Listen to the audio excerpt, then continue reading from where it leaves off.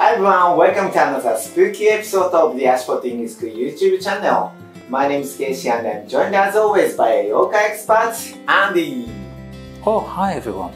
Andy, what are you doing? I'm studying this map of Tokyo. Nobody uses paper maps anymore. Why don't you just look on the internet? Oh, you can't find this kind of map on the internet. It's a very special map. What do you mean? It's a very old, ghostly map of Tokyo. Ghostly map of Tokyo? That's right, I bought it in a mysterious bookshop in Jimbocho. Wow, can I look at it? No. The old bookseller told me that the map can only have one owner at a time. If anyone else tries to touch it, they will be sent straight down to hell. Okay, I know you're joking. I'm deadly serious, but if you'd like to try your luck... No, I'm not scared, but... Of course not, but I can tell you about some of the mysterious places in ghostly Tokyo. Okay, that sounds safer. Okay, Andy, what is the first mysterious place on your ghostly map of Tokyo? Well, first of all, I think we should pay a visit to Otemachi. Otemachi?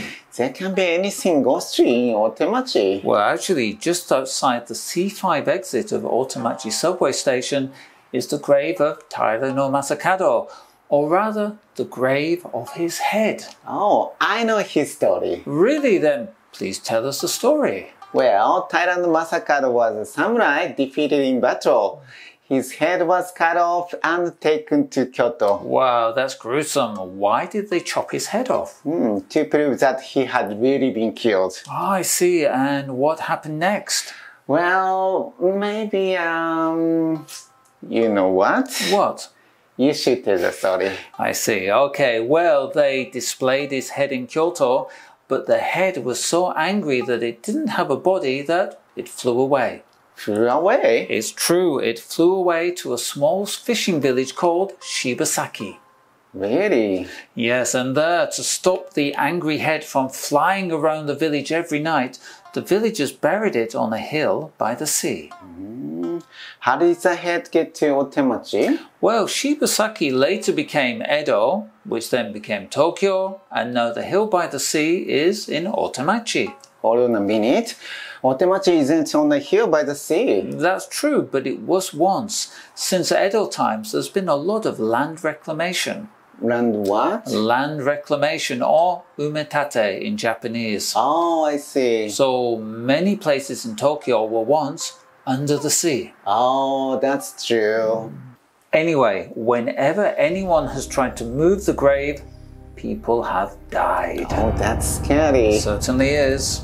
But I'd like to visit the grave. It's interesting. But I thought you were scared of ghosts. Taira no Masakado only causes trouble if someone tries to move his grave.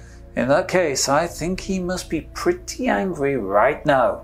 Why? Well, recently someone has been messing with his grave, and they've changed it from this wonderfully atmospheric place to this.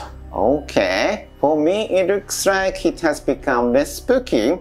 But I'd wait until he's had time to calm down. I think that's a very good idea. Where's the next place on your ghostly map of Tokyo? Well, next I think we should visit a shrine in Yotsuya. Oh, I love visiting shrines. You do? In that case, you will love Oiwa Inari Tamiya Jinja Shrine. Oiwa from Yōkai-The? That's right. She's one of Japan's most famous ghosts. She was poisoned by her treacherous husband because he wanted to marry another woman.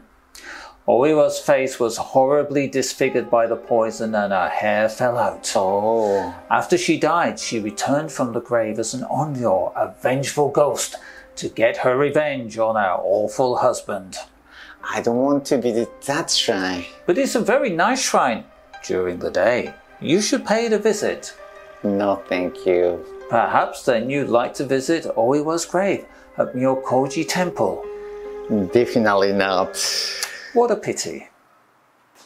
Andy, I hope that the final stop on your map is a little less scary. perhaps. Oh, I don't like the sound of that. Well, it is a ghostly map, not an ordinary map. Okay, tell me all about it. Well, not far from Oiwa Shrine is a nice area called Arakicho. The streets are lined with inviting izakaya, and there's a small shrine dedicated to the goddess Benzaiten next to a lovely little pond called Muchi-no-ike. Muchi-no-ike? Isn't there a story in your book called Muchi-no-ike? That's right, I wrote it after visiting the pond. Oh, that was a scary story. Is it true? Of course not, it's just a story. Oh, that's a relief. Then please tell me about the real Muchi-no-ike. Well, the pond was once part of a feudal lord's estate. What is a feudal lord? A daimyo. Oh, I see. I think that Arakicho and Muchi-no-ike look like nice places to visit. I think I will go there and enjoy the atmosphere. Well, if you do decide to visit the pond, don't forget to take some cucumbers. Cucumbers? That's right, the pond is said to be home to some dangerous kappa who always demand cucumber from visitors. Just a minute. This sounds like another of your stories. You are making this up. No, it's completely true. The local people always leave cucumbers at the shrine for the kappa. If you don't have any cucumbers, then the kappa will...